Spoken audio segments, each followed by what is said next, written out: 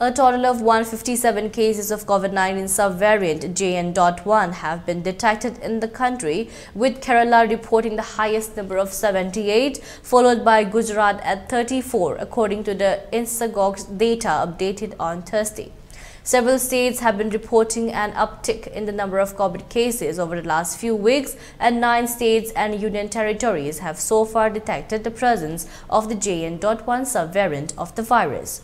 These states are Kerala 78, Gujarat 34, Goa 18, Karnataka 8, Maharashtra 7, Rajasthan 5, Tamil Nadu 4, Telangana 2 and Delhi 1, according to the Indian SARS-CoV-2 Genomic Consortium INSAGOG. The INSAGOG's data show 141 COVID cases recorded in the country in December had the presence of JN.1, while 16 such cases were detected in November.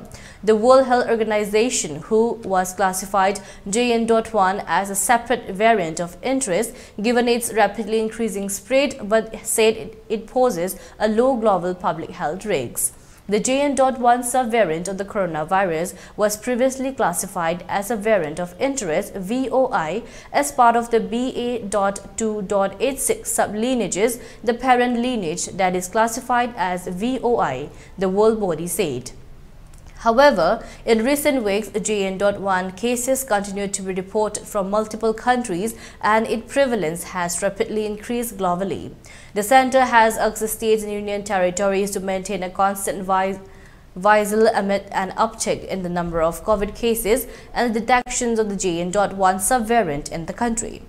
India saw a single-day rise of 702 cases of COVID-19 in the number of active cases of the infections, rising to 4,097, the Health Ministry said on Thursday. 6 new fatalities, 2 from Maharashtra and 1 each from Karnataka, Kerala, West Bengal and Delhi, were reported in a span of 24 hours, according to the ministry's data updated at 8 a.m. The country has recorded 752 new cases on December 22nd.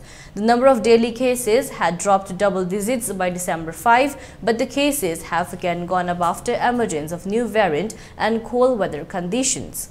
The daily number were in lakhs at the peak of the pandemic, which began in the early 2020 and has seen more than 4.5 crore people getting infected and over 5.3 lakh deaths in about 4 years since then across the country.